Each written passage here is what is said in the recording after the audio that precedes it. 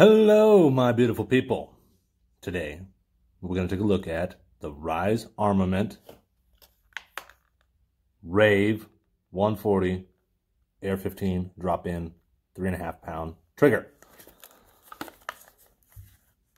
don't know. So far, looking good. This guy, I think I got this guy for about 130 bucks. So that seems to be about what they go for. But okay, so pretty plain old packaging. Comes with the anti-walk pins, which I really did like.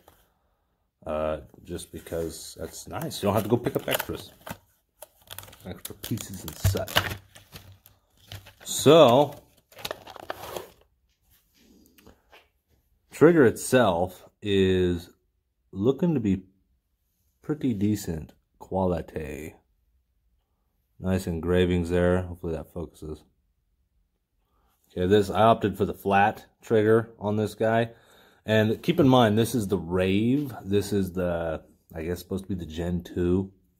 Looks to me like they did some cutting, kind of cut some stuff on the hammer, and just kind of made it overall kind of a little slicker looking. That little dude just comes to a straight point for the most part. Kind of leans forward a little bit, but I mean, everything looks pretty sweet. They got a couple springs on the bottom to, I'm assuming, to help kind of keep pressure, to hold it all tight. What I can feel, the trigger feels really nice. Milling and overall quality that I can see looks really sweet. I mean, like, they took some time and made sure these were put together nice. Yeah. Says 3.5 pounds. I got kind of a redneck way of checking that. So we're going to throw it in a gun and find out. Yeah. Looking pretty nice so far. They actually, here, I'll show you this. Down in here, you can see the faces are polished. Very nice, actually. This thing is like, it's like there's zero creep, like there's zero movement almost at all before that thing breaks over. So we'll see when we get it in a gun, but yeah, so far, man, that's looking pretty slick. All right, stay tuned. All right, ladies and gentlemen, we have it in the gun. First impressions.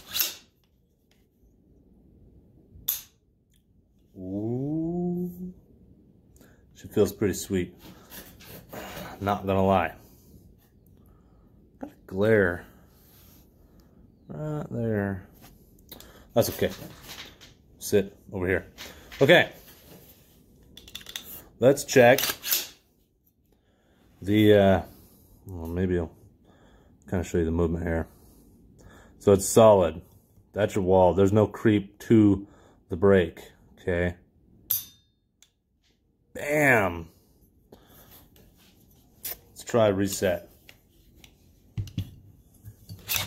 Okay.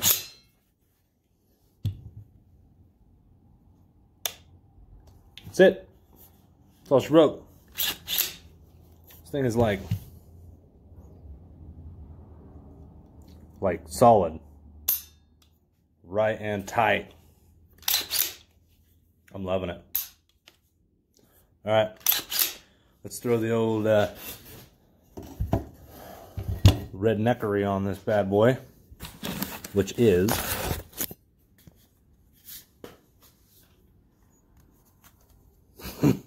fish scale, right? I know. The reason it's called the Terrible Outdoorsman, okay? But it works. It gets close, at least pretty close. So we'll get a good idea. We're going to hook you. I'm going to go kind of down towards the trigger, like the bottom of the trigger, where I would put my finger.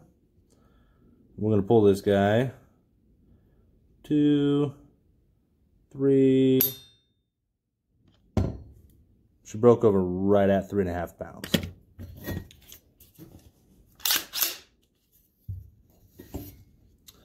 and get down here.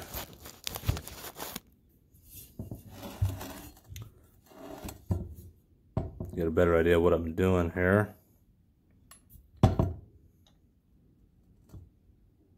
One, two, whoa, right at 3. Redo that a little bit.